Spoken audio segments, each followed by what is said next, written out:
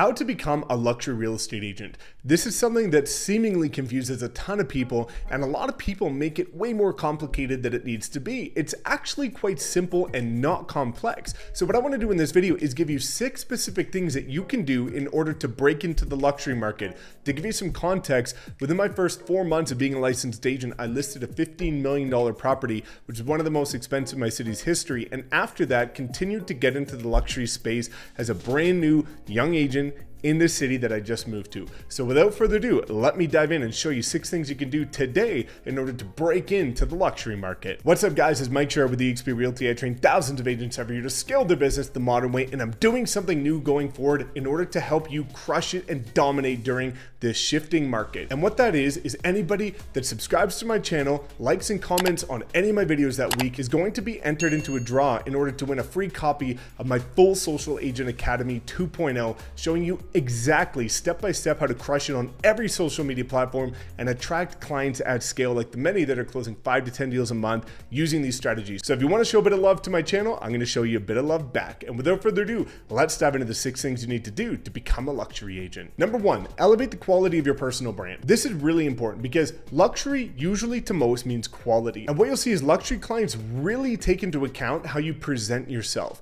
which I'll get into a bit later in terms of how you dress, but also it's really important to showcase the quality of work that you're doing. And this goes across all of your social media platforms, making sure it's consistent, making sure it's not just consistent across all platforms digitally, but also it's consistent with your marketing and your branding physically, with your brochures, your for sale signs, the ads you're running, the videos you're putting out. You want to make sure that quality is at the forefront because you can do this on a budget. When I was a new agent, I was broke as hell, but I was still putting out very high quality stuff, investing into my business with whatever money that I had. And that way people saw that I was mutually invested in the sale of the property by having some skin in the game and investing in top quality photography, videography, real twilight photos, not that box brownie crap, and making sure that you really put focus on the quality of work that you're doing, because how you do one thing is how you do everything, and that's most people's perception. So if you're doing really well on Instagram but you're kind of leaving your brand presence on LinkedIn as something that was done 5 years ago,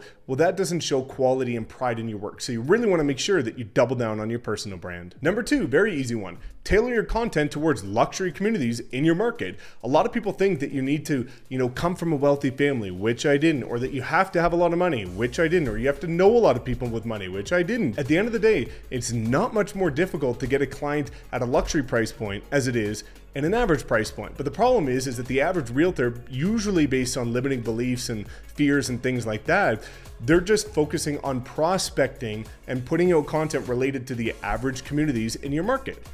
Average sales price, maybe it's $500,000. Well, if you just go put out content tailored towards the more expensive communities in your price point, maybe the average price is over $1 million, you're going to get clients over $1 million. Where you put your time, where you put your energy, your focus, and your efforts is where you're going to get clients. So if you want to break into a luxury space, make sure you start doing community tours in the luxury communities, because as people start to search for those communities on Google and YouTube, whether they currently live there and want to scope it out, or whether they're looking at moving there and relocating from a different market, if your video is properly optimized, which my free training shows you how to do, comment below if you would like it, and that's going to allow you to rank number 1 and attract all those clients. Number 3, again, do property tours of luxury properties. If you do property tours of average price point properties, you're going to attract average price point buyers and sellers. If you do property tours of luxury real estate like I did, you're going to attract luxury buyers and luxury sellers. So what you want to be doing is, you're going to see a consistent theme across here, is making sure that you're catering all of your efforts to the luxury space, because that's ultimately going to allow you to carve out a niche for yourself, and nobody's going to ask where you came from, what your family did, how much money you have, how much experience you have, if you're the one that's putting out value-driven content for those specific areas and the quality is exceptionally high. Number 4, prospecting luxury communities. This is something I did. Most people that know my story know that I door knocked 3 hours a day, 7 days a week for the first 6 months as a licensed agent. I wanted to break into the luxury space. So my first 3 months, I was primarily door knocking communities that were around where my house was at the time. And that was very average, middle of the pack, kind of blue collar type family neighborhoods, which was average price point, $500,000 to $750,000 ish. So what that gave me the idea for is, if I'm prospecting average price point communities and all my clients are average price points at that point in time, well, for the next 3 months, why don't I start prospecting luxury communities? And what do you know? I started getting luxury clients because I was getting in front of homeowners by door knocking that were in $1 million properties. So this is a very effective way to break into the luxury space. Number 5, go to networking events or charity events that are kind of catered towards the upper echelon, if you will. Now, for me, what I did is I leveraged my passion. My passion has always been cars. I used to just have a BMW that was wrapped purple. Now I've been able to work my way to the point where I've got my purple Lamborghini. But in the beginning, when I didn't have much money, I would still go to these exotic car events. And what type of people own exotic cars? Usually people that can afford $1 million houses. There, of course, are exceptions, but in most cases, people that own these exotic cars like myself are making 7 figures a year or more.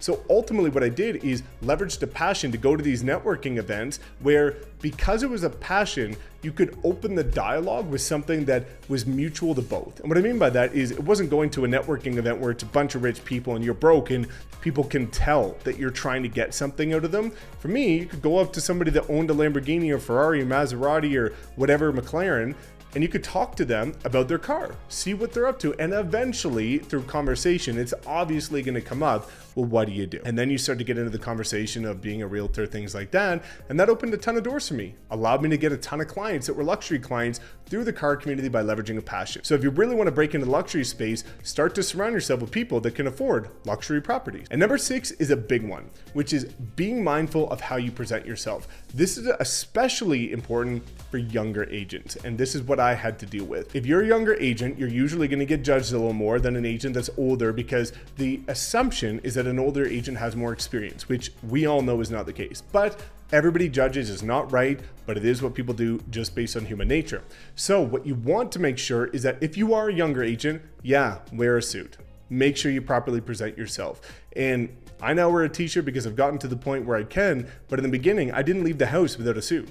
And what this allowed me to do is avoid the question of, well, how long have you been in the industry? How old are you? How much experience do you have? Things like that. Because if you present yourself well, it's never going to be a topic of conversation because people see you take pride in what you're doing. And clearly, if you're dressing well, you care about your business. Whereas I see a lot of agents fall victim and fall short to breaking into the luxury space is because you look at how they dress and they're 25 years old and they dress like they're 20. They're wearing, t-shirts and jeans and or loose polos and slacks, things like that. They're not looking the part. And at the end of the day, you have to think unbiasedly. If somebody's 45 years old and they worked their whole life to get a $2 million property, do you think unbiasedly that they're going to work with somebody that dresses like they don't really care about their business or that they just got into the business? Or do you think they're going to look and work with somebody and choose somebody that looks like they take pride in every single deal that they do? And this is really important because a lot of agents say, well, Mike, I know I'm going to go above and beyond every other agent in my market regardless of how I dress. Well, yes, but that's going to become a point of objection. So why subject yourself to that if you can avoid it by just dressing the part until you've built up enough momentum that you can dial back it a bit if you so choose to. So those are 6 simple ways that I was able to break into the luxury space, and hopefully that helps you. And if you have any other questions, please make sure you drop a comment below. Otherwise, please make sure to like, comment, subscribe, and we'll see you in the next video.